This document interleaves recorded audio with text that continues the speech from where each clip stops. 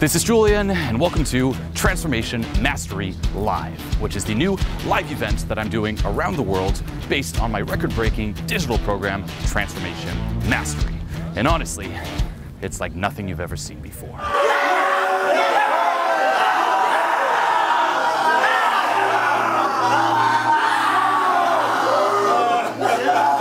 And hold for 3 again.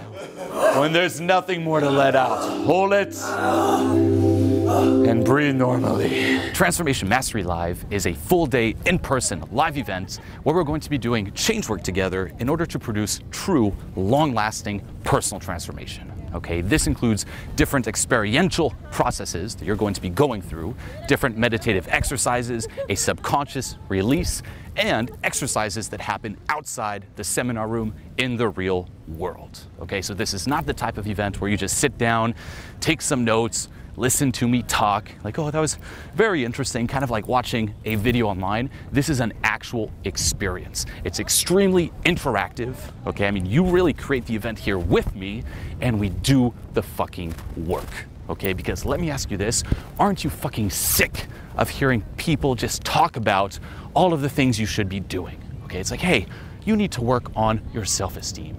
You need to become more confident. You need to work on feeling a little bit more deserving. You need to stop self-sabotaging. You need to let go of these limiting beliefs. And you understand it. And you can talk about your problems for fucking ever. Like right now, whatever your problems are, you probably know everything there is to know about them. Yet, they're still there. Okay, why? Because you didn't do the fucking work yet. And that's what we're gonna be doing at this event. 1, 2, 3, 4, 5, 6. Hold for 3 again. And this is where the magic happens and shit gets intense and you finally produce that true, long-lasting personal transformation.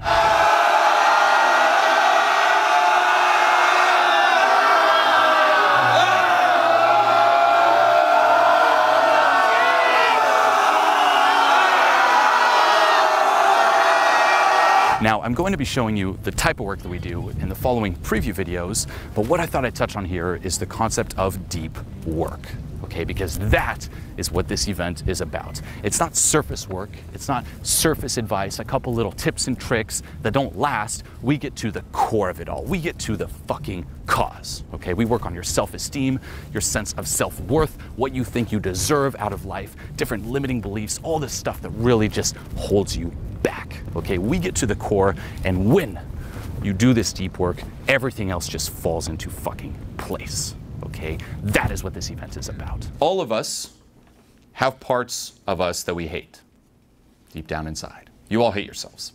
Bold statement, but very true statement. We all hate ourselves. Maybe not consciously, or like, no, I love myself. If you did, you wouldn't be here. If you did, you wouldn't have trouble. If you did, you'd be living a very blissful, effortless, authentic life. Okay, we all hate ourselves. Why? Due to the way that we're conditioned. Okay, when you come into this world, you probably heard social conditioning, and we have the general term where it's like, yeah, you know, we're conditioned by our environments. Yeah, but if you go deep and you look at, say, your upbringing in a very objective way, what happens? You're born, and you come into your family, you come into this world. Now, in this world, there are certain rules, there are certain guidelines, right? For us to all live together. Is that good or bad? It's good. It's fucking good. If there were no rules, it'd be chaos. I mean, who knows what the fuck would be happening right here? It'd be bad, okay? There has to be rules, there has to be fucking guidelines, or we're fucked. However, because of this, and because as a kid you have a very limited perspective on things, you don't have enough experience to get a, you know, let's just say a bigger, more objective view on the world, and because you depend on your parents to survive, a few things happen, okay? You come into this world, and let's just say you obey the rules of your household and of society, you're rewarded. Good boy. You're like, no, I'm not a good boy. Good little boy. If you break the rules, you do something naughty, you're punished and you're shamed. Now, the way that we interpret that, if you mix all of these elements together, is if I'm punished and shamed, from my perspective as a kid, I interpret this as my parents not loving me. And if they don't love me, they could abandon me. And if they abandon me, I die, because I depend on them to survive. Okay?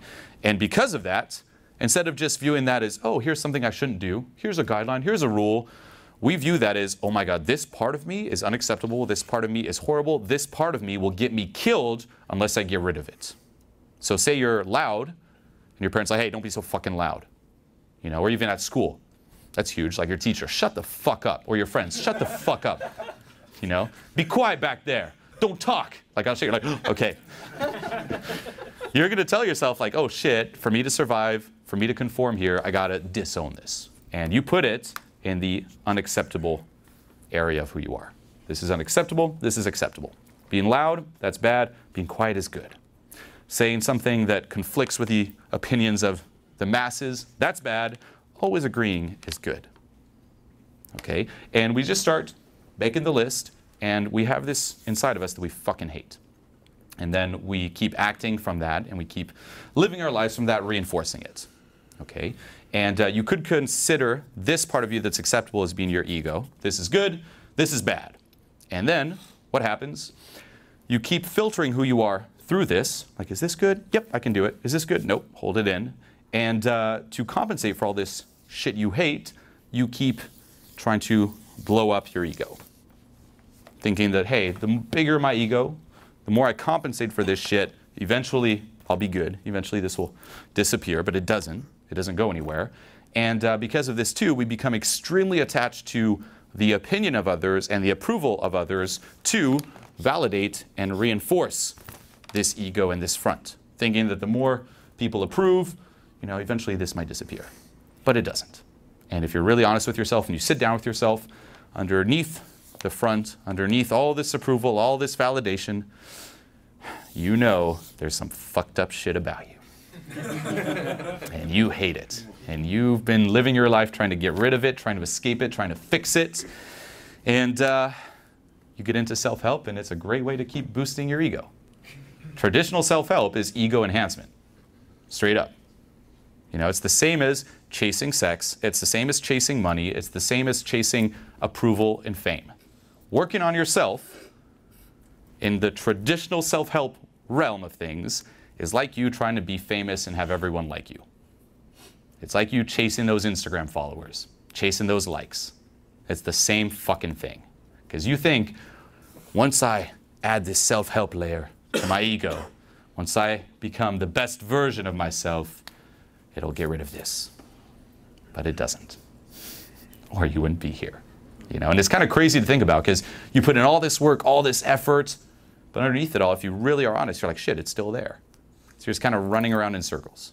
And the reason is, anything to get rid of this just keeps reinforcing it's there. By you trying to run away from this and run towards being the best version of you, keeps this alive. Trying to be confident reinforces you're not confident. Trying to be enough, trying to be complete is reinforcing you're not good enough. You know? And again, it's due to the way that we're conditioned. From the moment you're born, you're taught you're not good enough. Why? Because you're only loved when you're good and you obey. So by default, you're not good enough to be loved. That's how we interpret it. If you were good enough to be loved, your parents would love you no matter what. You wouldn't be punished if you were bad. But again, it's due to our perspective at the time. So we're taught by default we're shit. By default, something's fucked up with us. And then we also project it on the world thinking everyone else is perfect but us. We're the only ones with this dark shit inside. And a lot of it, too, objectively isn't that bad. Like being loud. You know? Saying this thing that you're interested in. Smiling. Smiling's not okay. If you have trouble laughing, it's probably that. You know? Say you're in a very serious household growing up and your parents like, no, be very serious. Being serious is acceptable. You want to be serious? You want to get ahead in this world? You better be smart, serious. Don't laugh. Are you a clown? Are you a little fucking clown? You think a clown's going to get ahead? No, if you want to go be a clown, go join the circus. See how they do. You're like, oh shit, better be fucking serious. Now, on the flip side too, you could also put seriousness in here and think laughing and being funny is good. If your parents are like, hey, don't be serious. People are serious, they have no soul. Look at them, they're flat. You want to be a fucking boring banker? Hell no. Be creative, smile, put yourself out there. And you're like, oh shit, fuck the banker, I gotta be fucking inside shit. And then you have resistance to maybe being serious and focusing on things for a longer period of time. You know, we categorize the two.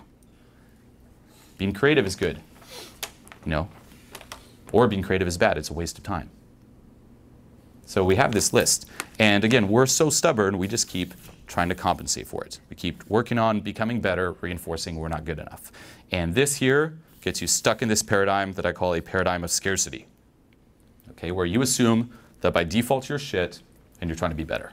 But it doesn't matter what you do, this is still here. And in reality, the more you act from this assumption of you being shit by default, the more you become hooked on it, the more you invest in it. You know? Like, imagine right now, this is something, if you haven't read this book, read it. Stephen Covey, The 7 Habits of Highly Effective People. Read it. He talks about paradigms too, where he says you could view them as different maps. Here's the abundance paradigm.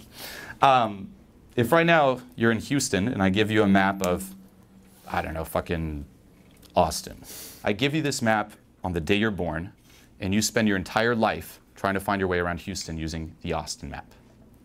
Okay, it doesn't matter what you do. It doesn't matter how positive you are. It doesn't matter how much you work on your affirmations, on your attitude, on yourself.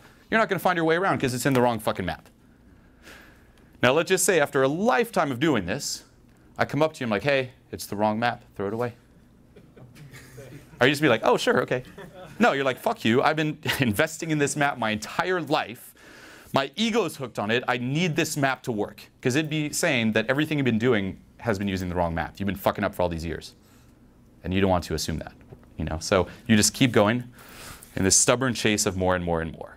But that's what you have to realize. Like, that assumption of you being down here trying to get up here is the wrong map. You got to drop it, because what you're looking for is realizing you're already up here. It's not running away from this, it's re-owning this and getting rid of everything telling you that this is bad about you, everything telling you that you're down here. Okay? And in terms of coping, what we do is there's this shit that we hate inside of ourselves. Ego enhancement is a way of coping, but then we have other ways too. Distraction, escaping, drinking, smoking, socializing. What's the place it's coming from? That's the question you have to ask yourself. Okay? And sometimes you feel awesome and you do something out of what I call inspiration. Other times, it's desperation. And it's in reaction to this. Okay? Probably a lot of who you are here in terms of your personality is in reaction to this. It's not really authentically you. You've created the shell in order to compensate for this. Whatever you're doing, it might be in reaction to this. And this is why it's also hard to find, find your purpose, because your purpose is just an escape to compensate for this. You know? And then there's 2 ways you can go about it. Like, say you're someone who eats. You're like, oh, fuck, I hate this. Eat. Numb it. You could go 2 ways. You're like, okay, you catch it. At least you caught it. You're, okay, this is my way of coping with myself. What are some tricks to stop eating? What are some tricks to not overeat? And you can put little boundaries. You're like, well, you know what? I'm going to stock my fridge with this. I'm going to calculate when I eat. I'll give money to my friend. If my friend sees that I eat too much, he can keep the money. Anything to kind of, use a lot of willpower to fight against that urge to eat a lot, right? And that'll help, but it's still keeping alive the fact that you have this shit that you hate about yourself, and the fact that you're someone who by default overeats. So it never really gets to the cause. You'll have to keep fighting against that urge to overeat. Versus, stop hating this, and then you eliminate it altogether. Feel good about yourself, and now you no longer have the urge to overeat. Does that make sense so far? Yes. Yeah? And it's crazy, because if you think about this, the fighting against type of approach we take is what we take for everything. It's like for me, and this is something I talk about a lot, like when I started out, I was down here. I felt like shit, I was anxious, I was kind of like you, maybe not crying, but almost, I would have been in the back, and if I would have been singled out like I'm doing right now, I would have fucking hated, I probably would have left. So congrats on staying, for real. I would have been back like, shit, don't notice me, fuck, hey. It's like, anyone questions? Fuck no, I would not raise my hand. Even if I had a million questions, like, I hope someone else will ask the question I want to ask. That's what I do, just kind of wait.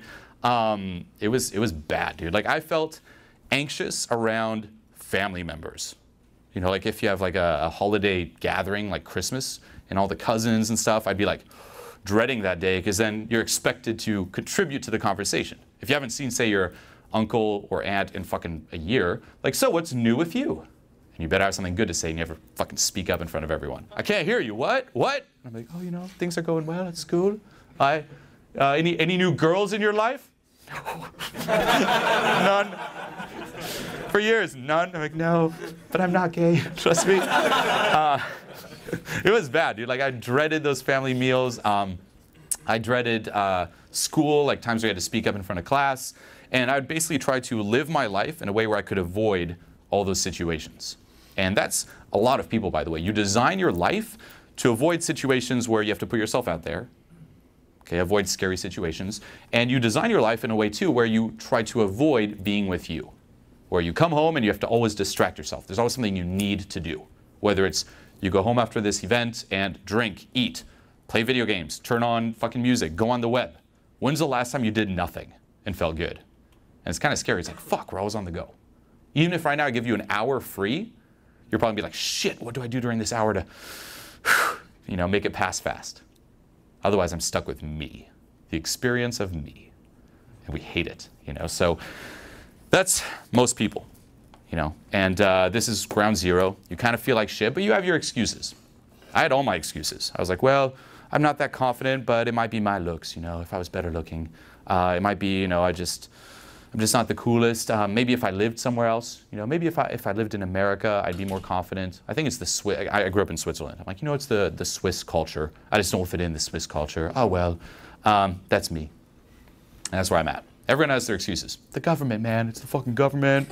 The Illuminati, man. That's why I feel like shit, We have our excuses, and that's most people. Like, trust me, you can go out, and you'll see this, by the way, if you want to do a fun social experiment, go out and start talking to people on the street about the government. They'll love that shit. You're like, dude, the fucking government. That's all you have to say, the fucking government. Boom, and they'll be like, yeah. And you can also see where people are at with what they resonate with. If you go up to someone, you're like, hey, so, working on yourself. The fuck? Or like, good news. Good news? But hey, the fucking government. Boom, they'll love it. So that's most people. You find out about personal development. That was me finding out about success with women. Like, oh shit, I can do something about this. I don't have to take it for granted. So you start working on yourself. You start working on becoming more confident, on becoming more interesting, on becoming a more high-value person. But, it's better than staying stuck down here. It's fucking awesome. I call this step 1 to self-help. But it doesn't ever really get you where you want to be. Why? Because you keep assuming that you're down here by default. And then the skill you master isn't true, transformation. It's fighting against the pull that keeps pulling you back. So you master the art of using, say, willpower, discipline, different skills to fight against self-sabotage. That's what you do. It's like, again, that urge to eat to escape. You learn the skills to fight the urge to eat to escape. But that urge is still there. And this is why a lot of us just keep being pulled back. And even if you do get some success despite this urge to pull back, and that's what I did, like I mastered that art to fight against self-sabotage like crazy, you don't enjoy what you get. So this is step 1. And this is that paradigm where you're assuming you're down here and you're trying to work up. And the step 2 is instead of optimizing everything, drop this assumption and realize you're already up here. That's the only way to be up there. For you to be complete, you can't base that feeling of completeness on anything. For you to be confident, core confidence, it can't depend on anything. If it depends on something, that's the definition of situational confidence. And it keeps reinforcing you're not good enough without that thing. Eliminate everything that's telling you you're down here to realize you're already up here. And that's the journey. You're still working on yourself. You're still getting different references, but you can use that 2 ways. You can either use references to enhance yourself or references to get rid of the bullshit. Get references to get rid of all the shit that's telling you you're down there. Get references in order to re-own this. Not to compensate for it, but to get rid of this. And re-own everything that is you. We all have this ceiling of what we think we deserve. Whether it's money, success, health, relationships, anything that's above this point, we don't deserve it. It doesn't make sense. Right now you're like, do you want to make billions? You're like, yeah. But if you made billions, like, it'd be too much. And you'd find a way to self-sabotage and get rid of it and be pulled back under this ceiling here. If you saw yourself, this is like an audit where like just bring some awareness, like what is too much For you right now, how much is too much? For a partner, say you meet a girl, what makes sense, what doesn't make sense? If you saw yourself in the street with a girl, what's too hot for you? What's too good for you? How much money is too much money? And we all have it where, say you get a raise or something, or you know, here's a bonus. You spend it like that. I would do that, by the way, for a while. Like when I first started traveling and making money, like people thought, I went there and I was like, yeah, making money. It's like I was broke for a long period of time in LA, fucking hustling like crazy. And then I started, boom, traveling and teaching this. I was like, oh shit, money. And I couldn't handle having X amount of money. And I was like, shit, I need to spend it on stuff. Health stuff, and like health supplements, restaurants. And you have every excuse, like, hey, it's for your health. You got to invest in your health, right? Right, yeah. I mean, you know, this is a long-term beneficial investment. New camera gear, and I see people go through that same fucking thing. Same with health. Start working on yourself, getting in shape, and then you reach that point where you can't be more in shape than that, and then you'll find a way to rationalize eating more. That's like the typical curve, by the way. You might fall into, I fell into that a lot, where say you put on a lot of weight, you start losing it, and then after all, you're like, shit, I am losing weight, fuck yeah. And then sure, oh, maybe I can eat this one little thing now. Yeah. And then pulled back. It's like there's that one point where you just keep being pulled back. That ceiling. There's two ways that we learn, right? First-hand, second-hand experience. You guys know this? If you want to try, like, you put your hand on the stove, it's hot. You're like, oh shit, it's hot. Let's not do that again. That's first-hand experience. Second-hand is when you learn from someone else. When you're born, you come into this world. You have to quickly learn what the fuck is going on. You have to quickly get your bearings on things to survive. So you're going to learn through your experience, but you're also going to look at other people. And the way you decide, okay, what is true and what is not true is you look at how congruent and how certain someone is in what they're saying and how much authority they have. So me telling you something that you don't know, you're going to believe me due to this situation where I'm the teacher and I'm in front versus him. Because I have more authority. If I tell you something and everyone else agrees with me, you're probably going to take it in because like, oh, there's a lot of authority behind this idea. Everyone else buys in. That's how we filter things. As a kid, you're also going to look at your parents. They have a lot of authority. If they tell you something, you're probably going to, oh, it's true. Or in the schoolyard. All your friends, like that's our reality as a kid. It's the fucking schoolyard. It's your class. That's the world. We don't see beyond that. It's like, I must fit in the world here.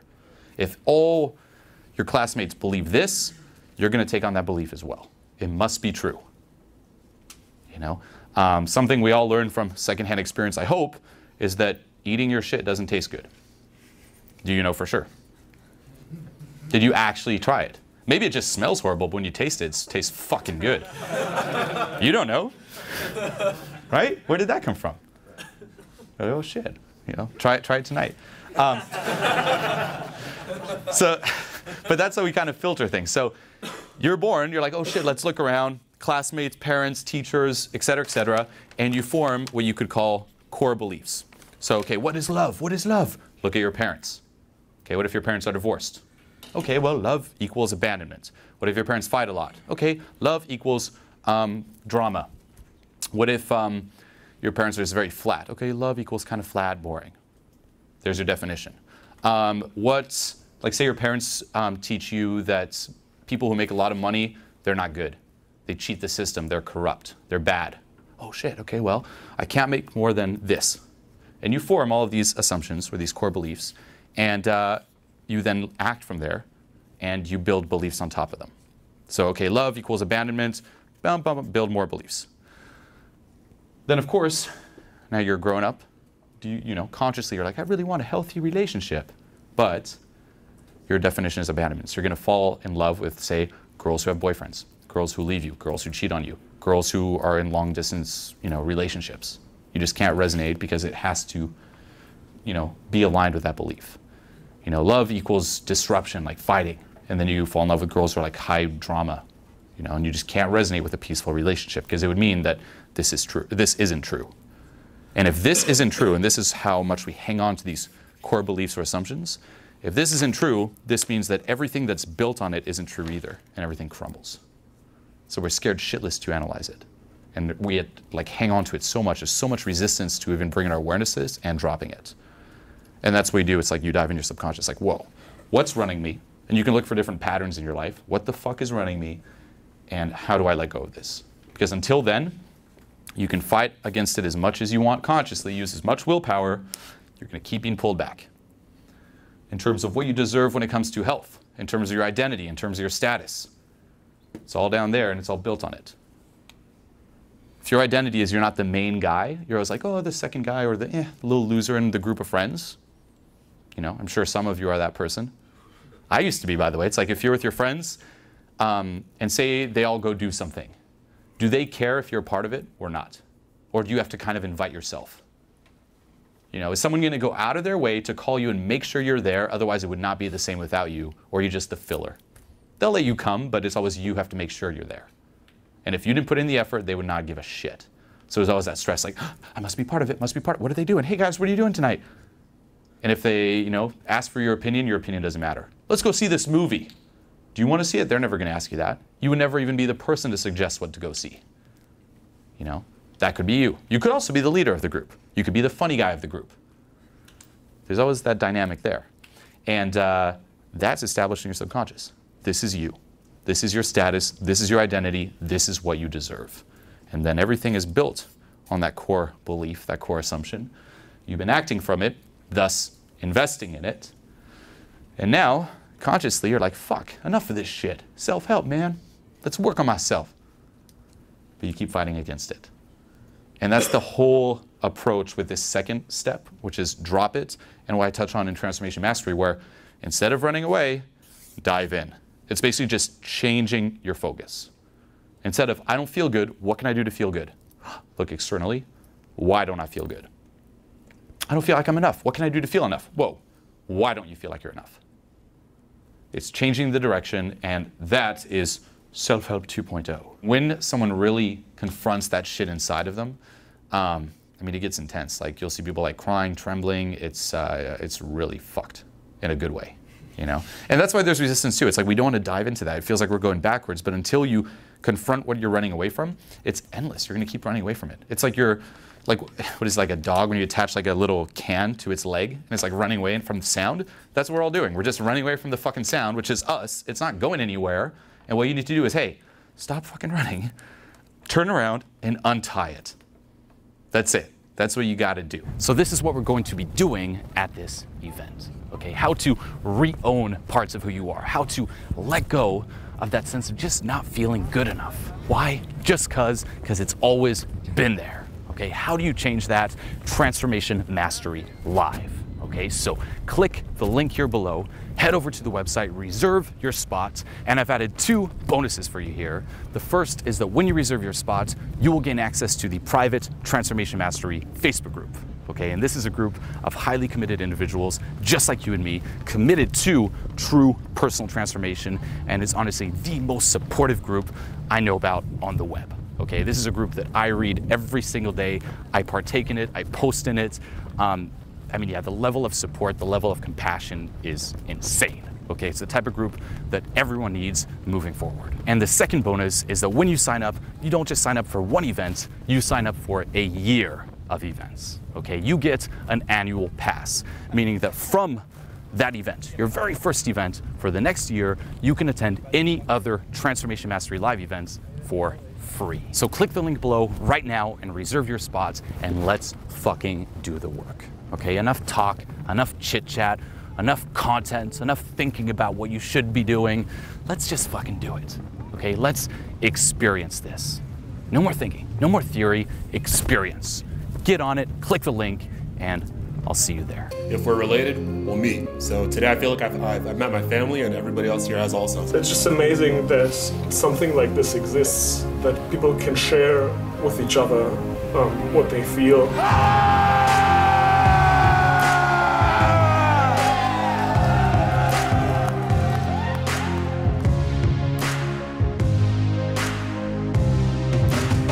All the time I felt like there was something missing. I really feel like I've just addressed all these problems that have been like sitting inside of me. He's given me and everyone else in the room today tools to really let go of the baggage that you accumulate throughout your life. I've been hanging around with people for 2 years. I have like a stronger connection to some of you right now than I have with them. Now I'm sure that this is the right path.